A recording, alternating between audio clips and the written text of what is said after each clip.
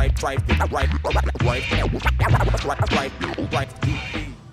everyone, it's Lon from Strife.tv, and I'm here with members of Killafornia, Frankie, Flav, Napiki, and Little Bob.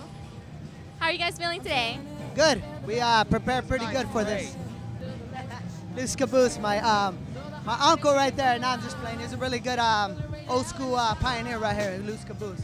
But yeah, the breaking should be good. We feel ready for it. We had like 12 protein shakes, 5 energy drinks, you know, so we're good. What do you guys think of having a jam in the middle of like a Fitwell like exhibition? It's all relevant. It's all fitness of its own. It's a dance, you know, it's an art form of dance, but yeah, it keeps you in shape. You have to eat the right foods. You got to become a certain way in order to keep dancing. Longevity, like if you're older, I'm 29, he's 21. That's 8 years difference. He's in the game and he's really fresh, and me personally, I'm 29. I got maybe a good 10 years left. He has 30 years left or something like that. I'm just being, and you know, for me, it's just based on eating good and eating dietary supplements, protein and stuff like that. So what do you guys do to keep in shape? Like he just said, he like drinks protein shakes, exercises every day. Do you guys just dance or do you train?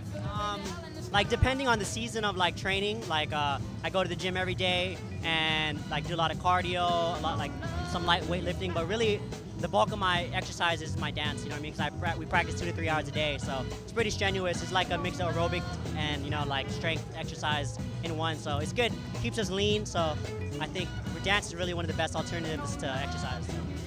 So what do you think is the most important exercise for B-boys to do?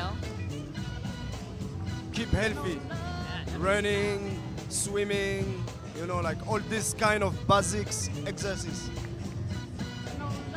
Right, so how long have you guys been breaking? I've been breaking 16 years. 9 years.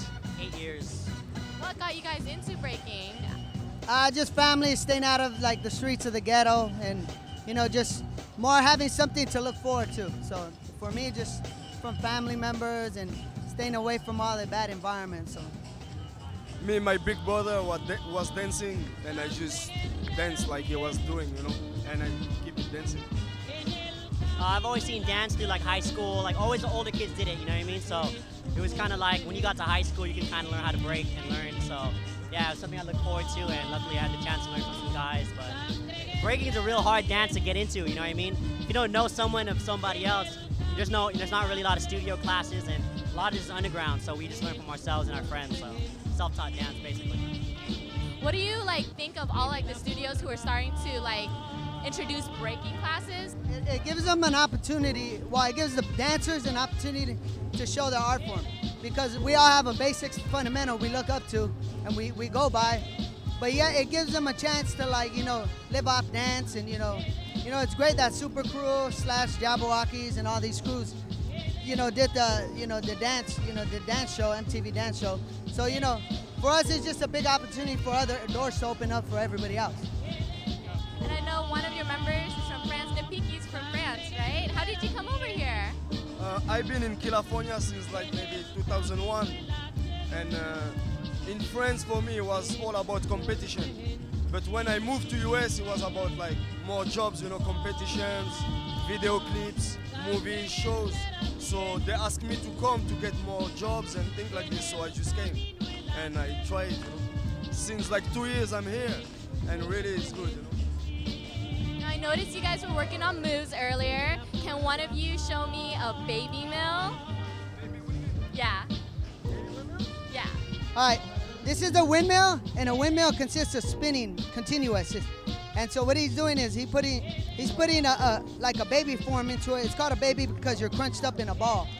So that's pretty much a baby, and then after you put it together with the windmill, continuous backspin. So that's what it's called. And it's impossible for you to do it. Yeah, hey. No. Because you gotta learn, you know, baby steps. You know what I'm saying? You sit, then you crawl, then you walk. It's the same thing with breaking. Okay, I'm gonna keep that in mind. I'll find you like a month later, and I'm gonna show you my baby mills. All right?